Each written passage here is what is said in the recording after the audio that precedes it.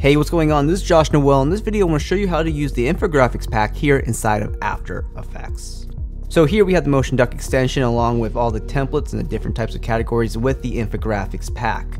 So how this simply works is that you can hover over an image, and when you find a template that you would like to use, you can just click on apply and it'll apply it to your active After Effects composition. One thing to note here inside of After Effects, if you get this string error, just go ahead and click OK through it until the template is imported. This does not affect anything within the template. So here we have the full imported template here inside of our After Effects composition. So we have a few controls here right off the bat. So you can control the in and out animation only here inside of After Effects by these markers. So for example, we have a 3.5 second in animation. If we want this to be a 2-second animation, all we need to do is drag the marker inward to 2 seconds. And now it'll only take 2 seconds to animate in. Likewise with the out marker here, we have a 3-second out animation. If we want this to be just a couple seconds long, or if we need to extend our template, we can just drag out the out point here and then readjust the out animation. So at 8 seconds, our infographic will animate out. Okay, so what about actually editing the template? So in Premiere Pro, you can use the customizer to edit, but After Effects, we don't want you to use the customizer. We would like you to double click on the template here, and there's a control layer.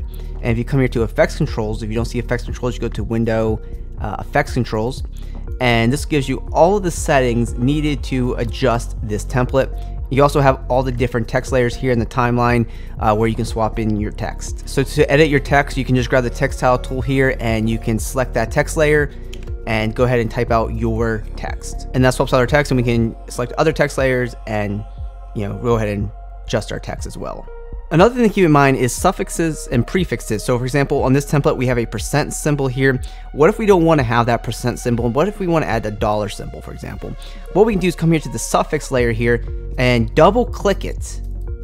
All right, and it's going to be selected down here, and you can just go ahead and remove that % symbol by hitting backspace on your keyboard. We can double click the prefix here and we can add a $ symbol, and you see it adds it right there in front of the numbers. And everything will be updated inside your main composition as well. So that's how that can work. I'm gonna go ahead and just undo this real quick because I want to keep the percentages, but that's how you do it. So now that our titles are changed out, let's go ahead and talk about how to adjust the overall template. By clicking on the control layer, you're gonna have all these options right here to edit the template. So what can we do here? Well, there's a lot that we can do. So for example, the max value of this chart goes to 100. But what if we want to set this chart to say 1000? Well, we come here to max value and we type in 1000. And this will automatically update the entire chart. So for example, if I come here to the 80% and I find that data right here, and I change this to say 800, this is going to update that bar and the number right there. And that's also going to keep the overall animation intact as well. One thing to keep in mind, we don't suggest in the side of After Effects to just slide it over because it's very sensitive. We just highly suggest to type in the number that you wish to use. So this way you'll have a lot more control and it's easier to use. Anyway, once again, I'm just going to go ahead and undo all of that because I want to keep this exactly how it was. Depending on the template, you can add and subtract data points. So for example, if we want to add another data point to this, we can set this rows to 5. And this is going to give us another option here. We would have to rescale the infographic here to fit this a little bit better, but for the most part, that's how that works. We can add the text and use that data, but you only have up to say 5 rows on this template.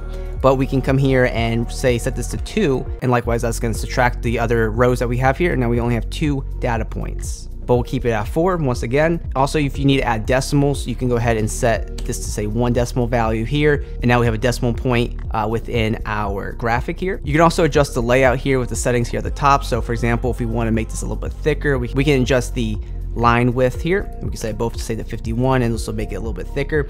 Another thing we can do is obviously change the colors with a few points here. So if you need this to fit like the brand of your logo or whatever, you can go ahead and change the colors. Everything's available here. And if you need to turn off the background, you can go ahead and uncheck background on off. And right here you have a few extra settings, so you can change the title position if you need to do that, the chart position. So just a few extra settings that you have to work with.